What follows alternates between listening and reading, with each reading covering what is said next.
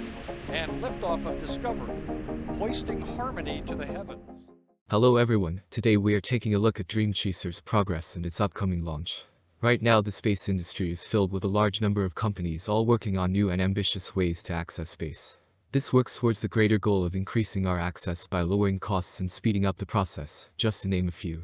Sierra Space is no exception with the work and development of Dream Chaser, a spaceplane of the future.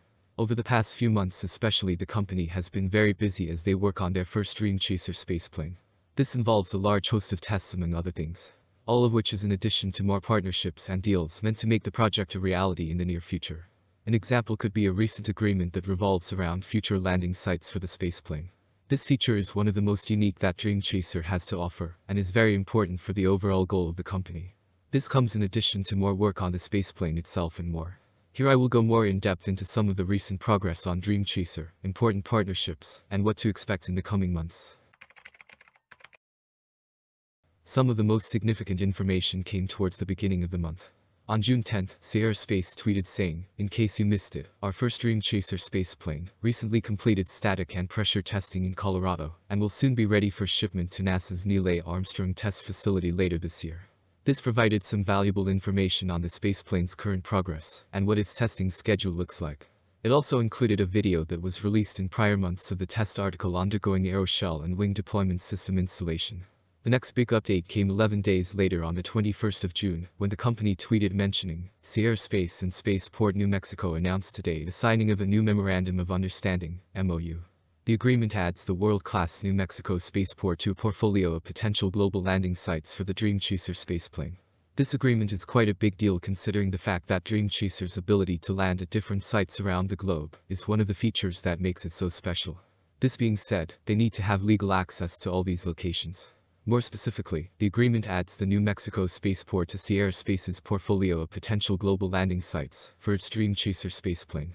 Spaceport America, located in southern New Mexico, is the most recent addition to a growing list of compatible runways worldwide where the Dream Chaser could land, including the Shuttle Landing Facility, SLF, at NASA's Kennedy Space Center and airports and landing sites in Huntsville, Alabama, Oita Airport, Japan, and Spaceport Cornwall in the United Kingdom. The more options future Dream Chasers have, the more capable and convenient they are as well. Soon after the announcement, Sierra Space CEO, Tom Weiss, pointed out, "Sierra Space is building the future of space from transportation to commercial space destinations and all of the emerging applications to develop a vibrant, growing, and accessible commercial space economy."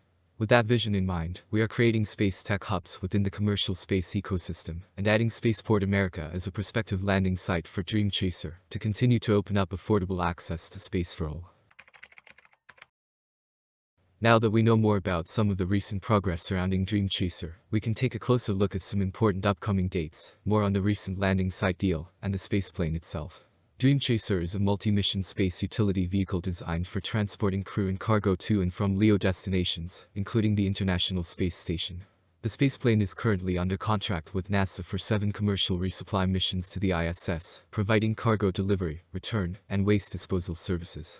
Sierra Space points out that it is the only commercial spacecraft capable of low G-Earth return to compatible commercial runways worldwide, allowing immediate access to high-value payloads. Dream Chaser is set to launch in 2023. This launch will be a big deal as you can imagine and show off the capabilities of the spaceplane. This upcoming mission also means the company is very busy preparing tenacity for the launch. In the coming weeks and months, we should expect to see even more updates from the company on its progress. Taking a closer look at the recent deal, the new MOU outlines the two organizations' mutual pursuit to increase Spaceport America's capabilities and demand for Dream Chaser re-entry at the spaceport. As a result, in line with their shared vision, both parties will pursue a Part 433 re-entry site operator's license for Spaceport America from the Federal Aviation Administration. Dream Chaser is currently under contract to perform cargo supply and return missions for NASA starting in 2023, delivering up to 12,000 pounds of cargo to the International Space Station at a time. Spaceport America is enormously proud to combine efforts with Sierra Space, added Scott McLaughlin, Executive Director of Spaceport America. As a potential landing site for the Dream Chaser spaceplane, we will continue to open affordable access to space for all in the United States and the world. We are excited to expand the partnership and working relationship with Sierra Space. This MOU also helps highlight the vision for Spaceport America and to help connect other users of both the spaceport and the Dream Chaser to New Mexico. In terms of the spaceplane itself, it features two main configurations, crewed and uncrewed. starting with the uncrewed variant, which is the one responsible for the upcoming cargo missions with NASA. With the help of the Shooting Star service module, Dream Chaser can deliver up to 5,500 kilograms of pressurized and unpressurized cargo to the space station, including food, water, supplies, and science experiments, and returns to Earth. Dream Chaser can return critical cargo at less than 1.5 Gs, using a gentle runway landing. In addition, designed for high reusability, this vehicle is attempting to reduce overall cost, helping provide quick turnarounds between missions. This spaceplane is not an actual rocket, meaning it has no first stage to get it off Earth and into orbit. This presents some downsides, but also provides the ability to lift off on top of multiple launch vehicles and land at a wide variety of runways. After leaving the space station, the Dream Chaser cargo system also offers disposal services via the Shooting Star transport vehicle.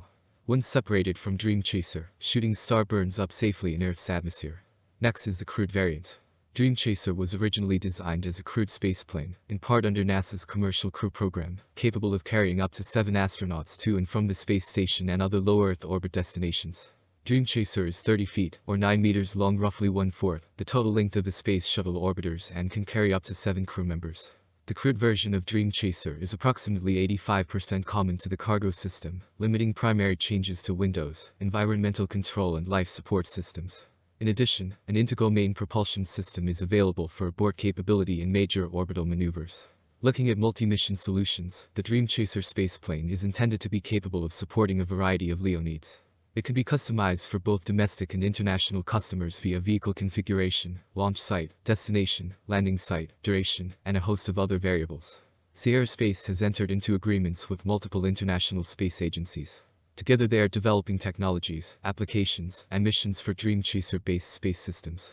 On October 25, 2021, Blue Origin and Sierra Nevada Corporation Sierra Space subsidiary released their plan for a commercial space station. The station, called Orbital Reef, is intended as a mixed-use business park. Sierra Space's Dream Chaser was chosen as one of the commercial spacecraft to transport commercial crew to and from the space station, along with Boeing's Starliner. This project is a combination of many different companies and agencies working on a single goal.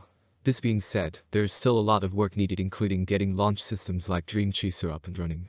The upcoming first orbital test flight will be a big deal for both the future of the spaceplane, Orbital Reef, and more. Over the past few years, Sierra Space has been hard at work developing and creating the Dream Chaser spaceplane. In recent months especially, the company has been putting time into tenacity, the complete vehicle expected to launch not long from now in 2023. In addition, the company is also continuing to work with spaceports across the globe to create a portfolio of options to land in the future. We will have to wait and see how it progresses and the impact it has on the space industry. Thank you very much for watching.